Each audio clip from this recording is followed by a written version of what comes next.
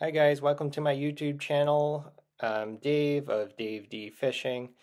I just started up this YouTube channel and I made a pickerel fishing video, and I've gotten a couple questions on what they should be using as far as catching these pickerel in the spring.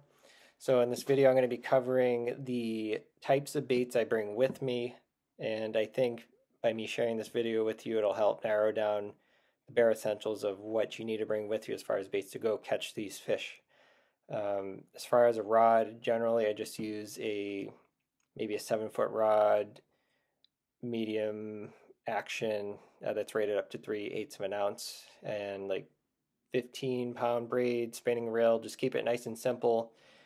Do a swivel with about 24 inches of 15-pound fluorocarbon, just because the pickerel have teeth, and that will allow you to flick these lures really out and cover a lot of space in a short amount of time. So I'm going to go over jerk baits with you. Most of them are made by Rapala. Those are my favorites. They're a little pricey, but the quality's good, the hooks are good, the colors are good. I'm going to go over some spinner baits and some general soft plastic stuff.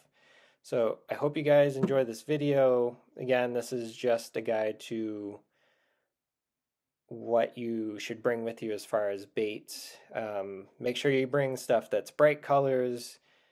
So I have some hot colors here. The oranges, yellows, chartreuses, bright reds. Try and pack those.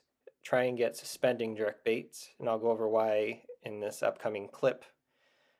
That's really it. So if you guys like this video, please give a like and subscribe, and I hope you guys use this knowledge to go out, catch fish, and just enjoy what the outdoors have to offer you. Thank you. Alrighty guys, I'm going to give you a quick rundown of the types of lures I like to bring with me when I'm going pickerel fishing. So to start off with, you notice most of these baits laid out on the floor in front of me are very bright colored. So I have oranges, chartreuses with the red heads, this fire tiger color from Rapala, same thing, chartreuse. And then spinner bait wise, sort of the same thing, greens, tension getters, smaller spinner bait. So I'm going to go through the jerk baits first. So my personal favorite are these X-Wraps. These are suspending jerk baits. Again, bright colors. These come in a 4 3/4 size, 4-inch size. These are suspending jerk baits, so that means once you cast them out, start retrieving, they're going to dive down because of this bill, and once you stop retrieving, they are going to sit in the water column. So with jerk baits, as the name implies, once you cast them and you start retrieving them, you give a couple twitches, stop. Don't be afraid to actually rip on the rod a little bit. That's what they're made for. You're not going to hurt anything. Just make sure you do a good leader on these, and with any of the lures. I usually use like 15-pound fluorocarbon leader on these. I do like maybe 24 inches length of the fluorocarbon. So cast these out, give a couple twitches, stop for a second or two, and then do the same thing again. I would switch up how often you twitch and how long the pauses are. The randomized action, I feel like, can trigger a strike. And then again on these X-Wraps, both sizes, on these have these feathers attached to the rear treble hook. So I feel like that's another one of those features that might get a pickerel to bite one of these things. So when these things are being twitched and then stopped, this treble hook initially is sitting out like this, and then it'll fall down. So what these pickerel like to do, they'll charge after these things in short little bursts until they get close enough to bite. Usually it's that last little twitch when they're a foot away that will get them to strike these things. And then with the jerk baits, just sometimes the sudden stop in movement, it stops right in their face as they're progressing towards the lure, and it's just an instinctual thing to grab the bait because it's right there. This is the Rapala Ripstop. Same idea as with the X-Wraps. These work really well. They're jerk bait. Use them the same. I feel like on these guys, the 3 hooks is a little overkill on this. I'd almost take out the center hook and just keep the front and rear and maybe add a treble with this feather on the back just to help the action, but use this the same way. And again, bright colors, suspending. The suspending baits also keep the bait from moving up and down in the water column. They're more controllable as far as fishability and retrieve, so they're not sinking into the weeds, they're not floating up, so it stays right in the fish's face, which is what you want. These pickerel aren't flying around in the spring. They do short little jaunts from spot to spot, either waiting for food to come by, or I've seen them sunning themselves on the weed beds. And you do not want to be in the weeds with this thing. You want to be right above it so the fish can see it. This next bait is the Rip and Wrap. So I believe this is like a 2 1/4 or 2 3/4 or maybe a 2.5 inch bait right here. So bright colors, super loud. When I use this on the boat, I can actually hear the rattles through the hull of the boat. So this has a really tight wiggle.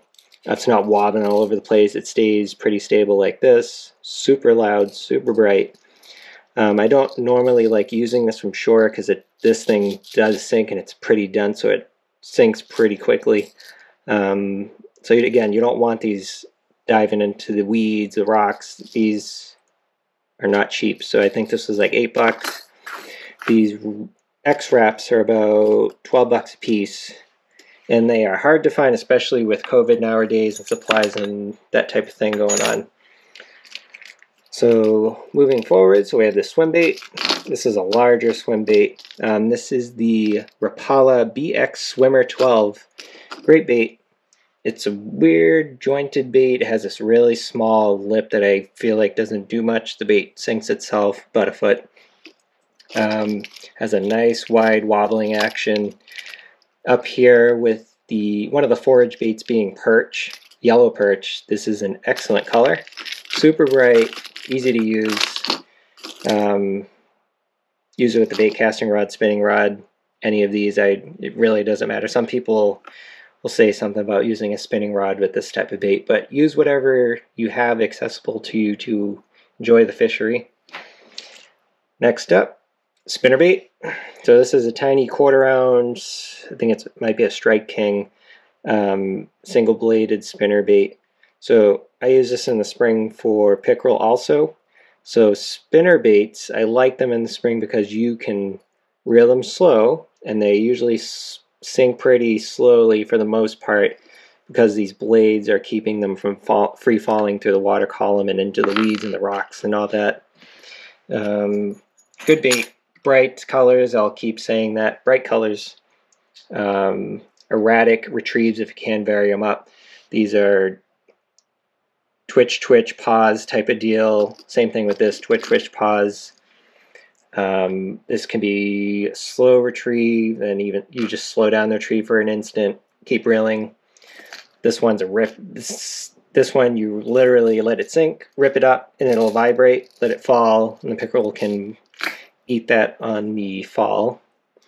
And this guy, as far as soft plastics, I don't like using soft plastics because the pickerel will rip it up, and stuff isn't cheap nowadays, but this is an option. This is the Storm 360 GT.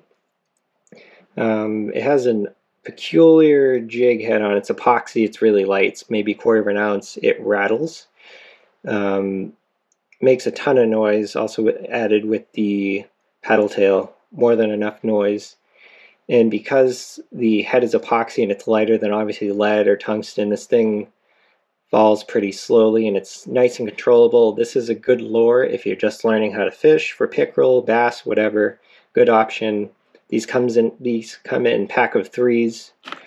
Sort of annoying because these rip really easy. You can buy replacement bodies and such for them though. Here's another spinnerbait. This is 3/8 of an ounce.